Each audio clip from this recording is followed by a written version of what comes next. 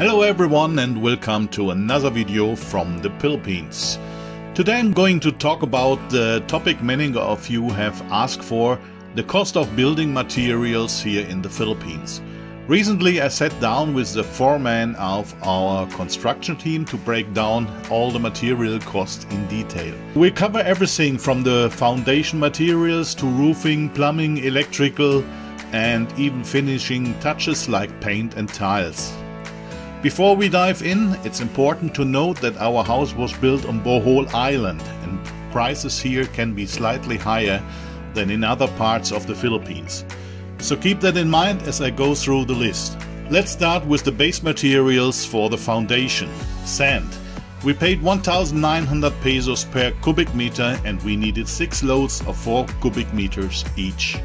Cement. Each sack of cement cost 195 pesos and we used about 400 sacks of cement for the entire project.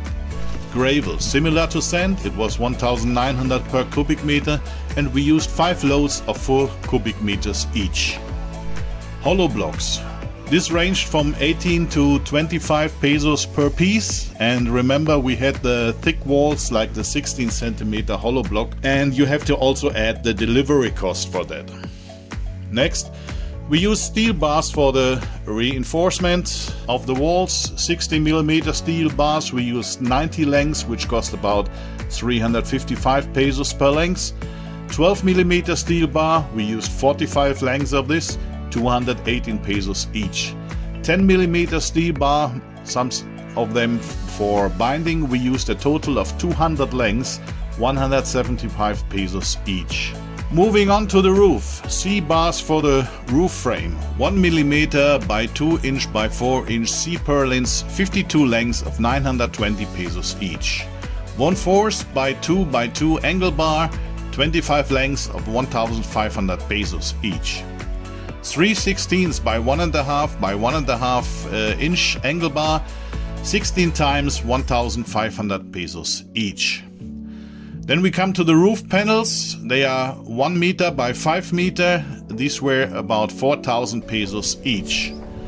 For protection we also needed some paint for the steel bars. Around 6 gallons were required, costing between 1,100 and 1,500 pesos each. Let's talk about the painting of the house. We used about 40 gallons of paint for the whole house, each costing between 700 to 900 pesos each. Skim coat. To smooth out the walls we used 3D bags, that is a powder, which cost about 500 pesos each.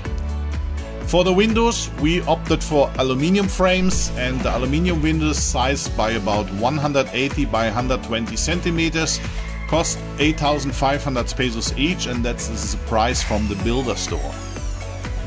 Next, the plumbing and the wiring materials. The red PVC pipe for wiring, we used 28 lengths of 1/2 inch pipes and 6 lengths of 3/4 inch, which cost 120 pesos each. Wiring. It's called THHN-THW stranded copper wire, 3.5mm, that's one box, maybe 50 meters per box, which was 5,500 pesos, the box. Then the THHN-THW stranded copper wire of 8mm, 33 meters we need, 439 pesos per meter. Waste pipes, about 100 millimeters by 6 meters, cost 1,100 pesos each, and 50 millimeters by 6 meters cost 800 pesos each. Fittings like elbow and connectors ranged from 100 to 200 pesos each. For the water pipes we used PPR pipes and 5 lengths of PPR pipe at 300 pesos each, and PPR fittings at 30 pesos each. Some fittings have a metal inlay, we paid 100 pesos each. Finally, let's talk about the finishing material. For the tiles of the house we used 60 by 60 tiles, which cost 159 pesos each. The one from the bathroom a little bit smaller and also a little bit cheaper. I think it was about 80 pesos each. for the wall tiles. That about covers all the major materials we used for building our house. If you think I missed anything, or if you have feedback on the prices, feel free to leave a comment below. It's always great to hear from others who've had experience building in the Philippines. Thanks again for watching. Don't forget to give this video a like, subscribe to the channel for more content, and I'll see you again in the next video from the Philippines.